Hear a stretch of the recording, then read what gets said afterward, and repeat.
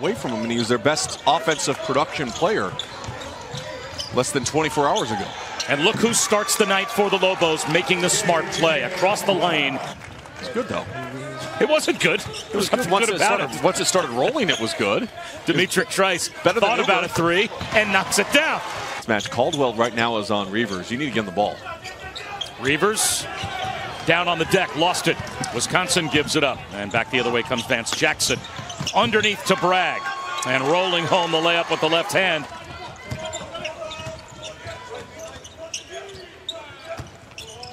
Jaquan Lyle lobs one to Bragg, and he finishes with the left hand. Off the deflected shot. Wild pass to the corner. Malawach sends it back outside to the old UConn star Vance Jackson, who knocks it down. And last night combined, Wisconsin has 21 turnovers and 22 field goals, as Martin is able to roll one over the front of the rim. Your biggest goal is you want the defense chasing you. If they're chasing, that means you have the advantage. Bragg, another reverse. Colin Sexton was that good. Because Colin Sexton was Colin Sexton. I mean, nickname was the Young Bull, and he played like it. Jaquan Lyle steps right into a three. He kept moving and created that longer distance in that run out. And what surprises me more than anything is that anybody was surprised that Seth Greenberg was going to say more than 2 words. Davison picks up his second foul. There's Jaquan Lyle going at Davison, up and through Davison, and scoring. And he's looking for an and one. I'll be like, all right, got to test.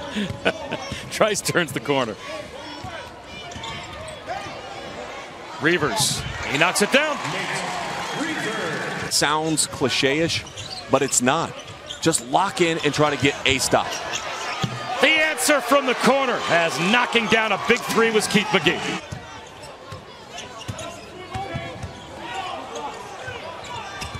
Shot fake by Reuvers. Mid-range jumper is good. Score it, plus the foul.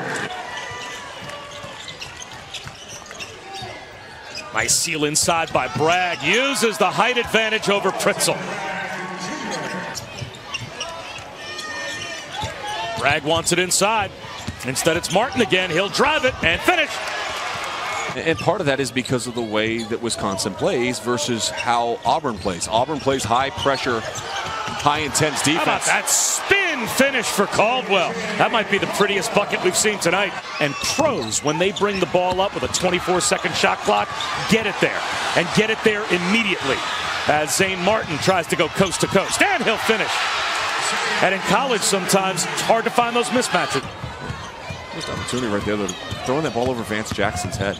Trice spins one off the glass. Timeout called by the Badgers, down by 4. Ford at the buzzer comes up short. The theme continues of missed threes all night for Wisconsin, and a good bounce back win for New Mexico.